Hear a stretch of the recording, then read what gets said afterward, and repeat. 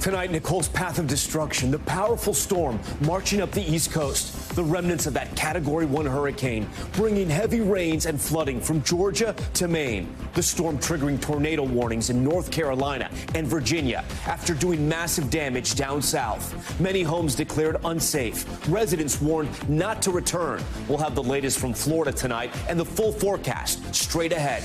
Too close to call. Arizona and Nevada still up in the air 3 days after election night. Hundreds of thousands of ballots have yet to be counted. Control of Congress hanging in the balance. So when can we expect final results? We're live in those 2 key states tonight. Ticking time bomb, the terrifying incidents caught on camera, e-bike batteries suddenly going up in flames, the urgent warnings from police tonight, and the 3 tips you need to know to keep your family safe. Plus, the shocking takedown in Ohio, a suspect wanted for assault, leading police on a chase through a daycare. The dramatic moment they brought him down in a playpen right in front of those children.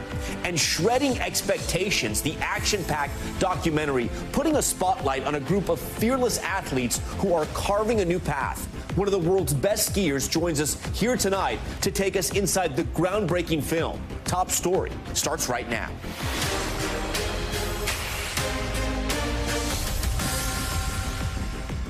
And good evening. Tonight, pretty much no one on the East Coast spared from Nicole's wrath. The rare November storm wreaking havoc from Florida all the way up to Maine. We will have the full track in just a moment, but first, a look at what this system has already done. The storm packing high winds and heavy rain, triggering multiple tornado warnings in Virginia and North Carolina. This swirling cloud spotted near Richmond late today. Nicole dropping inches and inches of rain as it barrels north. Streets flooded near the airport in Boone, North Carolina. And it was flooding and storm surge that did the brunt of the damage in Florida. New drone video, you see it here, showing homes on the verge of collapse in Volusia County. Many of those structures deemed uninhabitable. Residents warned not to come back. Our Kerry Sanders is on the ground in hard-hit Wilbur by the Sea and leads us off tonight. Today, Florida Governor Ron DeSantis visited the hardest hit areas. As the governor toured, police posting do not enter signs on 24 condos and hotels and also on 40 homes. Where do you live? Right here. And you can't go home. I cannot go home. Deborah Taylor unsure when or even if she'll ever get back into her condo. How do you feel right now? Numb, scared, but hopeful. The 5-foot storm surge, combined with an unusually high tide, undermined foundations built on sand. The waves crashed down, smashing anything in its path. But what no one saw was the undertow, sucking the sand out from underneath the buildings. The question, are the pilings deep enough to still support the structures? During Nicole, deep in one of the building's underground garages, seawater driven by those waves began to wash in. David Marsh works at one of the now closed resorts. This whole backyard was my pride and joy. I enjoy taking care all the way down to every last blade. My pool, lounge chairs, canopies, and this is absolutely heartbreaking to me. Adding to the safety worries, last year a 12-story oceanfront condo in Surfside, Florida, collapsed, killing 98 people. Forensic engineers say the Surfside disaster is now part of any calculation. So I would think, especially after Surfside, that everyone would err on the side of caution. By state law, newer buildings are not allowed to have seawalls, only sand dunes. But those dunes that were here washed away during Hurricane Ian 6 weeks ago. Where was the dune? So, Carrie, right there where you see the outline on the building, that's where the natural dune That was. unpainted area? Absolutely. And yes. then the dune washed away, and so the natural protection was gone? Oh, absolutely. It's now a dangerous race to get personal property. This unit has moved an inch since we were here an hour ago. Inspectors taking pictures to document damage, warning residents don't take the risk. The worst houses aren't safe, and people need to be aware that things could still collapse. Tonight, in the storm zone, fears that what was once is now gone forever. And Kerry joins us now live from Wilbur by the Sea tonight. Kerry, I want to show our viewers that video again, the aerial footage of all the damage. And what struck me as someone who grew up in South Florida, was that there's no beach left. And I think this is incredibly devastating. I mean, the damage is horrific. But for me, it's that this Daytona Beach area is gone. And so our viewers understand this was an area where the Daytona 500 started. People actually raced on the beach. You can't even imagine that anymore. So my question to you, Carrie, is, was this years in the making, or was this all Nicole? You know, there's two ways to look at it, because there are some homes that are behind me down this strip that were built in the 1920s, and they had been here until what happened just now. So you could say things have been normal. This is so unusual.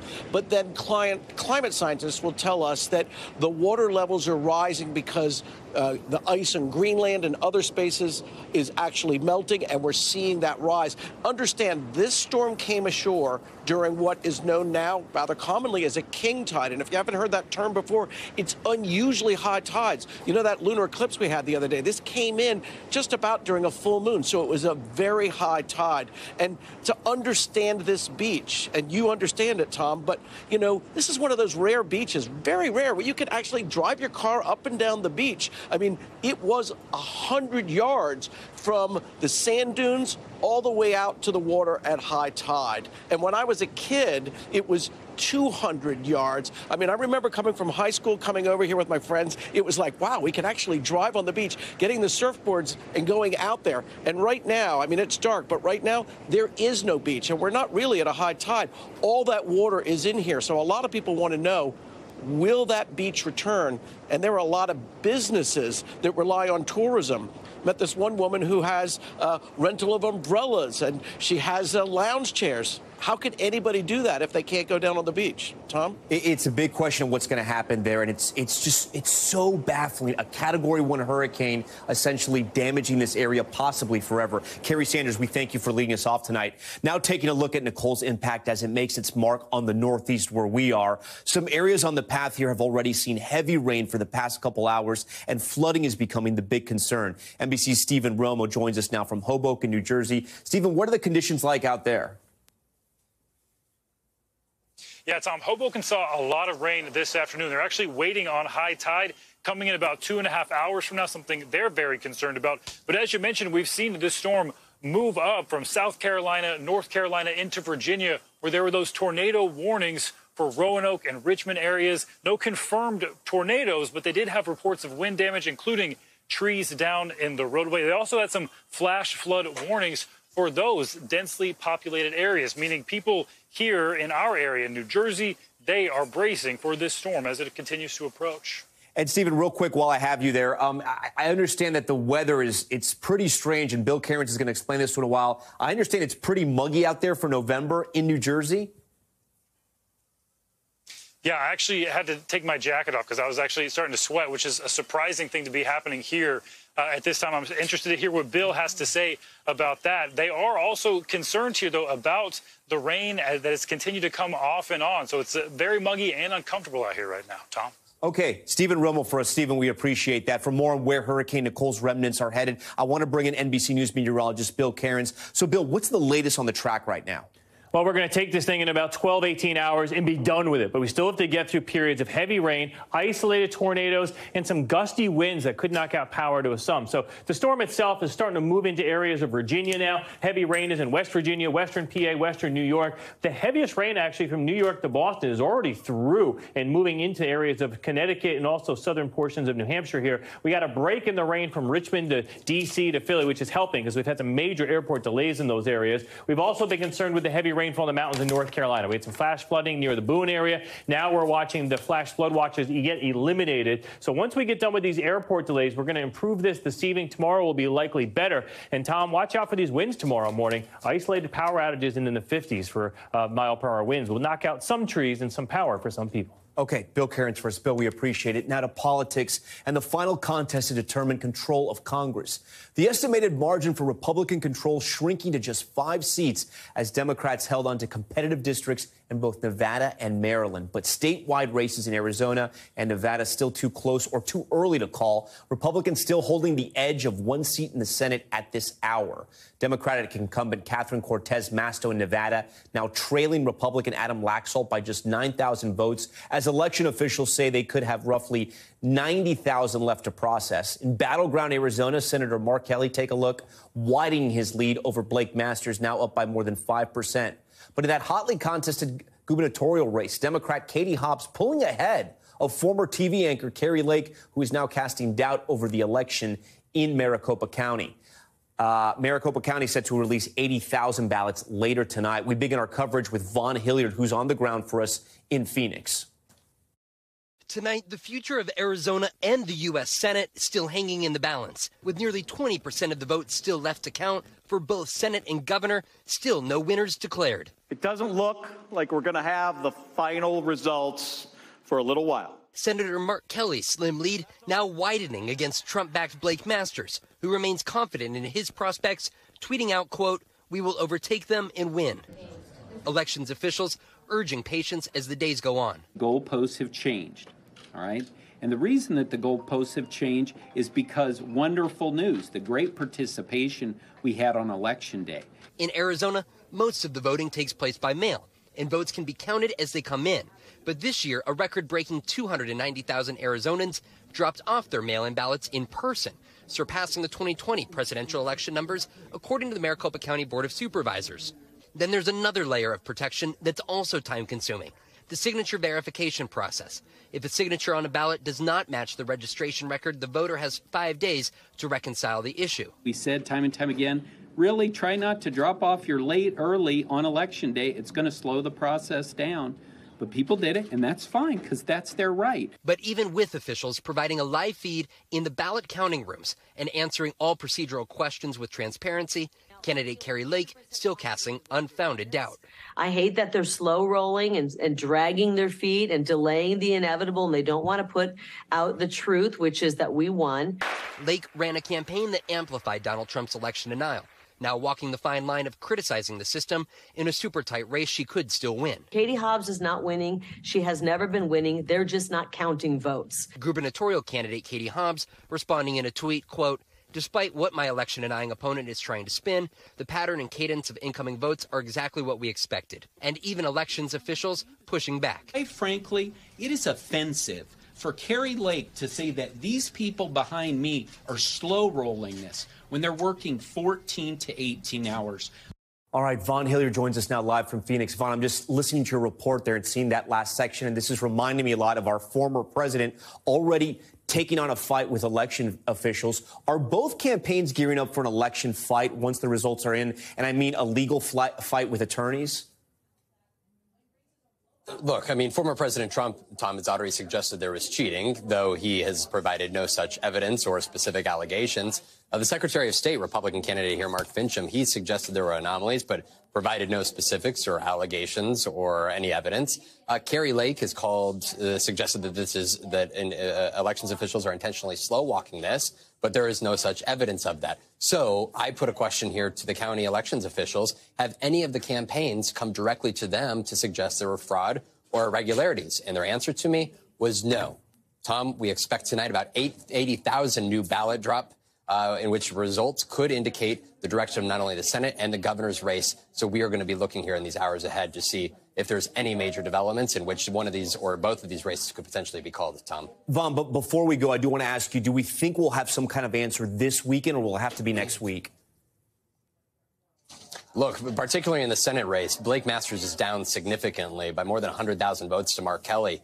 And depending what these ballots here tell us, if he is not winning these ballots by an enormous amount over Mark Kelly, it would suggest that he would not be able to close the gap. And we could be calling the Senate race this weekend. And on the governor's race, if the likes of Kari Lake is not performing above a 55% margin compared to the Democrat here, it will be tough for her to close as well. This weekend should be a very good, clear indication of where both of these races are going to head. All right, Vaughn Hilliard leaning into his Arizona background there with that Western neckwear. Vaughn, we appreciate the reporting and the look. All right, we move on now to Nevada, where tens of thousands of votes also left to be counted, with election officials fending off accusations of fraud as they work to process more ballots. For more on the state of play in Nevada, we're lucky to be joined tonight by the CEO of the Nevada Independent, John Ralston. He is the go-to election expert on the state, having covered Nevada politics for more than 30 years. John, really a pleasure and an honor to talk to you tonight. So walk us through Clark County, of course, where Las Vegas is located, releasing more ballots tonight. But what is the timeline looking like for when we might be able to project a winner there? Well, it's a good question. You came on the air at the right time. They just released 27,000 more votes, and Catherine Cortez Masto picked up about 8,000 votes on Adam Laxalt. She's only behind now by about 800 votes, so that race is essentially tied. We're going to have some rural counties reporting that are going to help Laxalt tonight, probably a few thousand votes, but then Washoe County, which is where Reno is going to come in as well with as many as 20,000 votes. And Washoe County has been coming in very strongly for Catherine Cortez Masto. So this race right now is trending in her direction. John, I know you follow the voting and the counties and even the neighborhoods to a T. Knowing the votes that are coming into Reno to Washoe County, where you just said, you feel confident that these are going to help Senator Cortez Masto? I think they're going to help her. The only question is how much. She has been getting more than 60% of the mail ballots that have been counted since the election in both Reno and Las Vegas. There's no reason to think that that trend is going to change, and it's very unlikely that there are enough rural votes in to help Adam Laxalt that are left out there. They'll help him a little bit, but not enough to make up for the urban votes, I'd guess. So a lot of people are scratching their heads wondering what's going on in states like Nevada and Arizona. Obviously, different rules, different ways to count ballots because they come in at different times. You tweeted a good thread on this, and I want to show it to our viewers here. And here's what you concluded. Nevada Dems must be really inept at fraud if they, as it looks, lose the governor, but sure, Catherine Cortez Masto survives, lose two other constitutional seats. You see how the fraud, there's no evidence. The fraud argument, which has no evidence, falls apart. Let's lose Nevada's most important office to make it look good. Insane. So we've heard some top Republicans already question the process, including Senator Lindsey Graham. What have you heard from Nevada voters? Are they getting frustrated? Are they buying the accusations of fraud? Well, of course, everybody's frustrated, right? The election was on Tuesday. It's Friday. We don't have final results. I get everybody being frustrated, but there's no evidence of fraud. And the point that I was making in that part of the thread is that the Democrats are about to lose the governorship, which is by far the most important race in the state. If they were going to commit fraud, my guess is they would make sure the governor, Steve Sisolak, got reelected. It's all nonsense. It's all just throwing the kitchen sink at this, as Donald Trump and Lindsey Graham have done in the last 24 to 48 hours to cast doubt on the results. It's outrageous, and it shows that they don't know how to add either. So, with every election officials, journalists, voters, we all learn something. The Clark County Registrar, Joe Glorio, has pointed out that they're still new to this, only 2 years processing so many mail-in ballots. Do you think the scrutiny on the pace of this count will force election officials to make changes in Nevada's next elections? I do. Joe Gloria is a total pro, and he's just following the law here. I'm sure he's just as frustrated as we all are that they can't get these votes tallied faster. There is a robust debate to be had about if you are going to have a mail ballot system, when the mail should have to arrive by, when the deadline should be for so-called curing your ballot, that is fixing any signature problems. The legislatures are going to convene in February. I think there's going to be a debate, especially since the governor is likely to be a Republican who will want changes. All right, John Ralston, straight from Las Vegas, live for us tonight. John, we thank you for bringing us that breaking news, too, at the top. Still ahead tonight, the e-bike warning. The motorized device is popular in cities across the country, but there could be a danger lurking inside them, what owners need to know. Plus, the burglary suspect leading police on a chase through a daycare. You heard me right. Look at this video. The takedown, I know, it gets worse, inside of a playpen filled with children. And a Colorado trip, we're not joking about this, taking on new meaning, how adults can now legally use magic mushrooms in the state. Yes, it's legal. Stay with us. Top story, just getting started.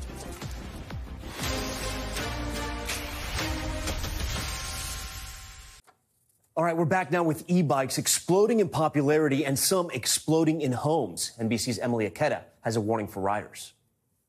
It's a staggeringly close call when charging e-bikes suddenly catch fire, nearly engulfing a young child in its fury. It's like a blowtorch where fire everywhere. As so-called micro-mobility devices like e-scooters and e-bikes have exploded in popularity nationwide, so have the number of injuries involving them. And officials say problems have been flaring up more during the charging of the highly flammable lithium-ion batteries. It looked like a really powerful firework. Mauricio Orozco says all it took was a single faulty battery to demolish his bike shop. All the cells from the battery were everywhere in the shop. So the explosion was really, really hard. An e-bike battery was blamed for this blaze too, forcing daring rope rescues from a 20th story window. Here in New York, the increase in incidents is especially pronounced as commuters and food delivery workers alike lean on the devices to help crisscross the busy city streets. So far this year, lithium-ion batteries have sparked nearly 200 fires in New York City, injuring more people than the last 3 years combined. Does that make you nervous at all? Yeah, sure, of course. Of course, the battery, I have to pay attention with the battery. And while officials consider policies regulating refurbished batteries, many acknowledge e-bikes are here to stay, reminding riders never charge the battery unattended or overnight. If the battery appears damaged, stop using it. And most importantly, only use the charging equipment made for your device. As fire officials try to steer the statistics in a safer direction. And remember, when you're ready to get rid of your lithium-ion batteries, you can't just simply toss them into the trash or recycling. You have to check with your municipality for the proper way to dispose of them. Tom? Okay, Emily Aketa, thank you, and we will be right back.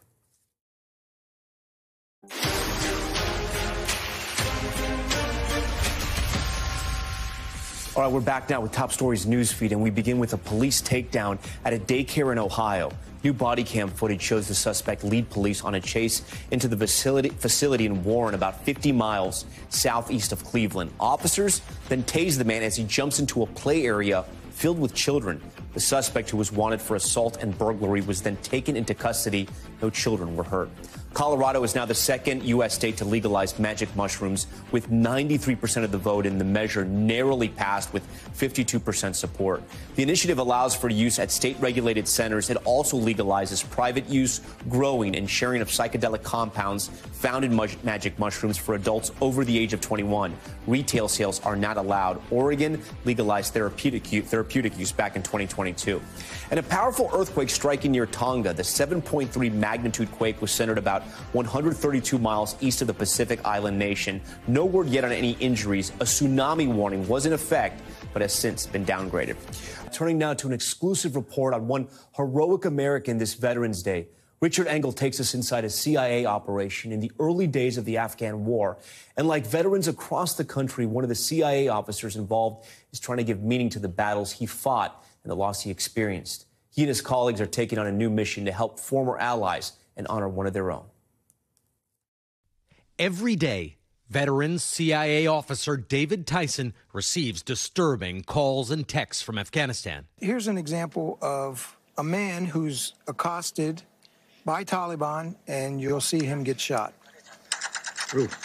We see this almost on a daily basis that shows us, obviously, that the Afghans who worked with us are suffering tremendously and under extreme threat. And the video is very difficult to show, but there was no hesitation. They were talking to the guy. Did you work for the former government? I think they were asking him. Yes. How long? And then they just shot him. And we see, just beatings and tortures and so forth that the Taliban take themselves. Yeah. The messages are from former allies who Tyson worked with 2 decades ago and whose lives are now at risk because the Taliban are back in power. And it's just so distressing because they're forgotten, right? These are people who helped us, worked with us. Helping them, he says, has become a way to bring new meaning to the loss of his friend and colleague, Mike Spann, a CIA paramilitary who was the first combat casualty in the war in Afghanistan 21 years ago this month. The memory and legacy of Mike has been reignited, if you will, by what has happened in Afghanistan recently. And it's given us a new sense of purpose. Tyson was with Spann on a covert mission that would mark the start of the ground war. It's a story he has never told on camera. Tyson and Mike Spann were part of Team Alpha, an elite group of CIA operatives dropped behind enemy lines in Afghanistan a month after 9/11 in response to the attacks. Their objective was to gather intelligence on al-Qaeda and help Afghan allies drive them and the Taliban from the country. In November 2001, roughly 400 foreign fighters had allegedly surrendered and been brought to this fortress in northern Afghanistan. That's you, right? Right, Mike's behind me. You can see his rifle behind him. Tyson, a linguist who spoke 8 languages, and Span, a former Marine, had been sent to interrogate them. Help me understand at the moment. Was the thinking that someone might have information about certainly. the next 9/11? Yes, certainly. And they all said, we gave bayat to bin Laden. We gave the oath. Bayat, loyalty. Loyalty, that oath of loyalty to bin Laden, and we are al-Qaeda. So this is the beast, right? An Afghan intelligence official filmed the interrogations. Do you have any thoughts in your mind that these people would soon rise up and be trying to kill you and Mike? No, not at all. That did not enter my mind. Tyson spotted someone who didn't seem to fit with the other prisoners. It's hard to tell, but he walked in a way that showed he was not used to walking in bare feet. They question him, but he refuses to speak. We can only help those guys who want to talk to us. We can only get the Red Cross to help so many guys. You know the people that you're here working with are terrorists? They killed other Muslims. Mike is doing his sort of good cop thing, and I'm doing the bad cop. That defiantly silent prisoner would soon make international headlines. He was a young Muslim convert from California, John Walker Lind, later labeled the American Taliban. Is this one of the last interrogations that you do before the uprising? Yes. This is one of our last moments. The prisoners should have been disarmed, but some managed to conceal their weapons. Suddenly, the situation turned violent. I'm standing there, and I hear shouts, and an explosion, grenade explosions, and gunfire. That's when the uprising, if you will, begins. I draw my pistol, and I remember very clearly looking at it, saying, I haven't fired this thing in many years. Do I know what I'm doing with it? One of the guards runs towards me, and he has in his hand his notebook.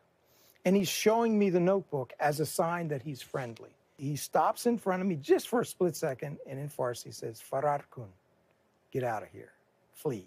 Mike Span is surrounded, and Tyson, who hasn't fired his pistol since CIA training 5 years earlier, has a decision to make.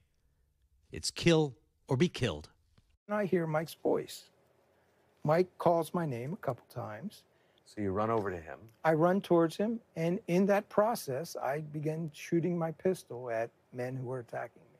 There's a transformation that's taking place that I'm realizing. I'm starting to slow down. Things are moving in slow motion. I lost my sense of hearing. I have tunnel vision. But you're aware that you're living this moment and that it's a different reality. And I'm somewhat floating. And then I go to Mike, and he's shot. There's men on top of him. I shoot those men, and they're trying to take Mike's rifle. And I shoot 4 of them, and I take Mike's rifle. And with Mike's rifle, I turn around and begin shooting the guys who are now charging me.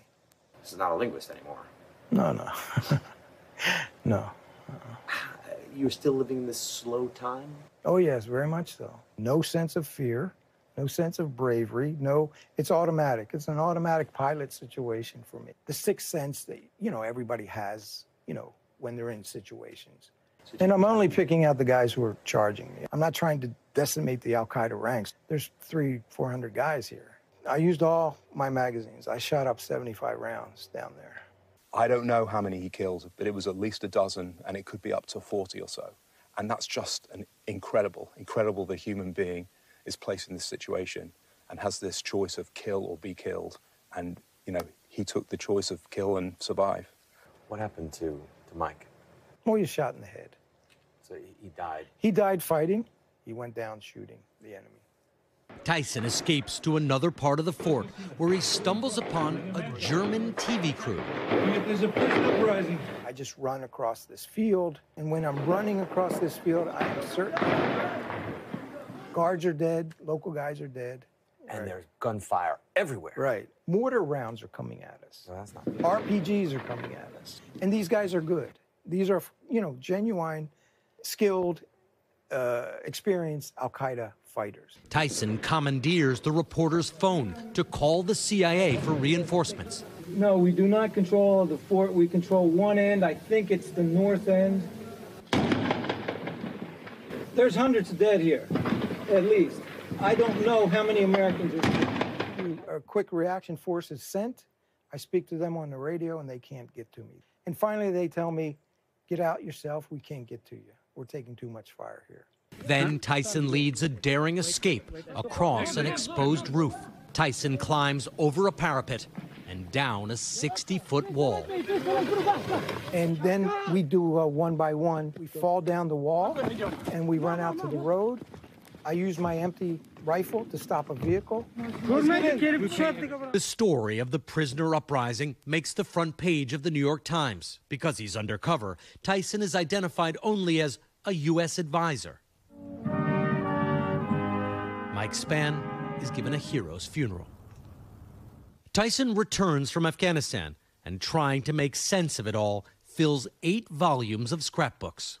I was somewhat obsessed with that period and my experiences, and this was a way for me to sort of deal with them. This is a photograph of the Lucky Boots. The Lucky Boots, these are the boots that I wore on 25 November. They're now in the CIA museum. My son called them the Lucky Boots because I wore them and survived. Tyson is later recognized by the CIA with its highest honor for valor. Mr. Tyson is credited with saving the lives through his excellent judgment and great personal courage. Author Toby Harnden delves into the significance of the battle in a book, First Casualty, the untold story of the CIA mission to avenge 9/11. It was very important at the end of the war to go back to the beginning, to look at what we were there for, what the American teams, CIA teams and Green Beret teams were there doing. It showed how things can unravel very, very quickly. Treachery, betrayal, Afghan deals, and to me, there's a sort of haunting foretelling of what's to come over the next 20 years when the war changed. After some initial success, the war in Afghanistan ends in chaos. In August 2021, the United States withdraws its forces, and the Taliban are back in power and seeking revenge. What was it like for you to watch the United States throw in the towel? For 20 years, we went along thinking that Afghanistan would prosper. When this happened, the disaster took place and we decided to lose a war. I guess not surprisingly, many of these men found ways to contact me.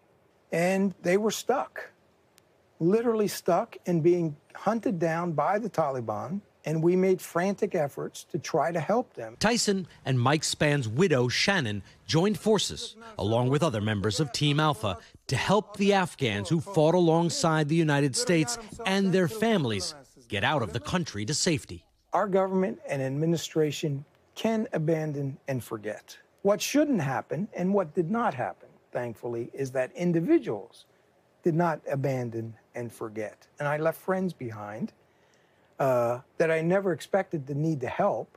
But now's the time that if I can help and we can help, that's what we're going to do. So you're actively raising money now to help these people stay on the run. Exactly, yes. And support them when they do get to places of safety. They say they've rescued about 300 people so far. Spann's memory fuels their efforts to do everything they can. Mike's shadow is always there for me. And he's always asking me to be worthy of his sacrifice. Last November, members of Team Alpha gathered at Arlington on the anniversary of Spann's death to pay tribute. He's a symbol for various things that America stands for: patriotism, integrity, duty, honor, and sacrifice. Their mission to interrogate prisoners in Afghanistan didn't go as planned, and neither did the war. But these veterans hope there's still some good to be done in the name of those they lost. Richard Engel, NBC News. We thank Richard Engel and his team for that powerful report. For more stories on America's heroes and their lives back here at home, join me and NBC Philadelphia anchor Lucy Bustamante for NBC News Now's special American Vets Beyond the Battlefield that begins at 10:30 p.m. Eastern, right here. Coming up, Shredding Expectations, a female-led documentary shining a light on a group of trailblazing athletes. And champion skier Michelle Parker joins Top Story next. She's in the house to talk about this groundbreaking film. Wait till you see some of the runs they do. They're going to blow your mind. Stay with us. And welcome back to Top Story. It feels like it got a little colder here. Maybe the air is a little thinner. It's because we're back with a groundbreaking documentary out of the sports world. For more on the film and what it means for the future of the sport, we're joined in studio by legendary big mountain skier Michelle Parker, who's featured in the movie. Michelle, thanks so much for joining Top Story tonight. Thank you, and thank you for making me feel at home here. Well, that's what we try to do here. They did a nice job. So most people, when they go skiing, they'll ski a green or a blue, maybe a black diamond. That's not you. Yeah, you're going steepest stuff. You're going backcountry where there's no trails, and you're making your own trails. Talk to me about that lifestyle and what that does for you, both physically and mentally.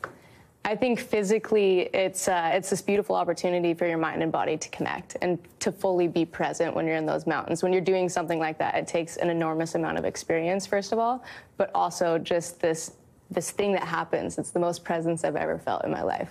And I've been doing it my entire life, so it's kind of second nature in a way. But the thrill of it is like such an adrenaline rush, and it's just a joy to be out there, and especially in this movie, to get to experience that with a group of women. You know, you think of extreme sports, and you think of people like Tony Hawk and Kelly Slater, even Shaun White. But you guys wanted to do this movie a different way. This is all women, profiling women, produced by women, and you wanted to obviously send a message, right? That there's this growing community of female skiers who are doing things just as wild and just as great as the men.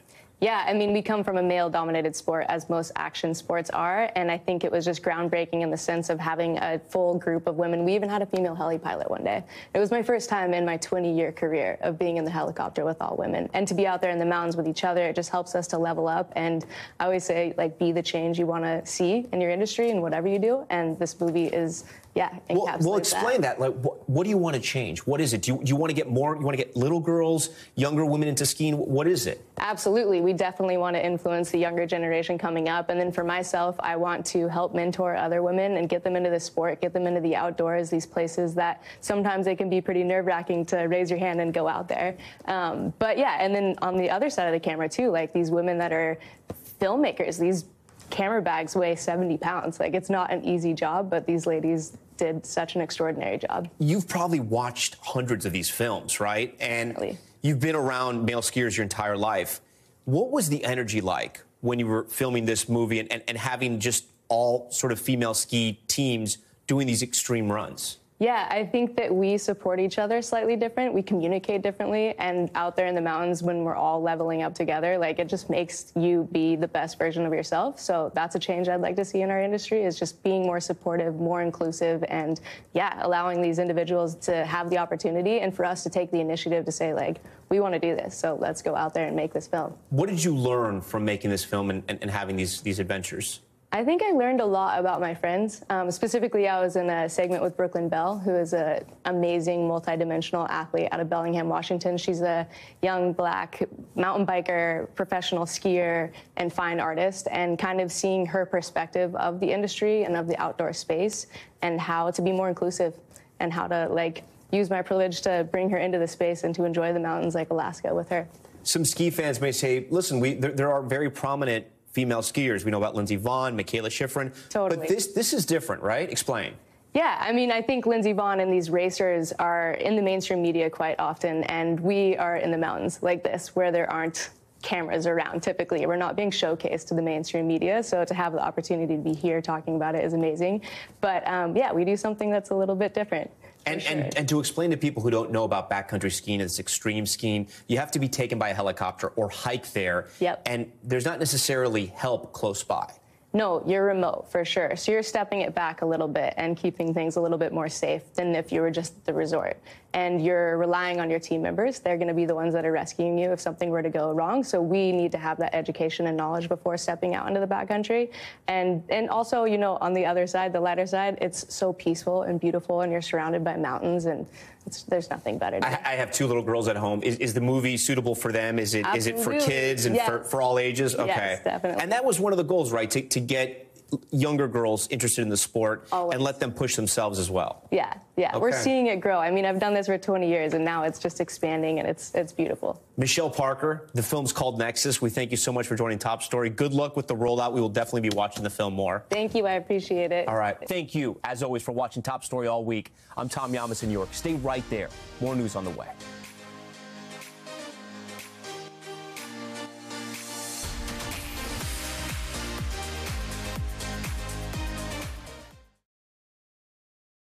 Thanks for watching our YouTube channel. Follow today's top stories and breaking news by downloading the NBC News app.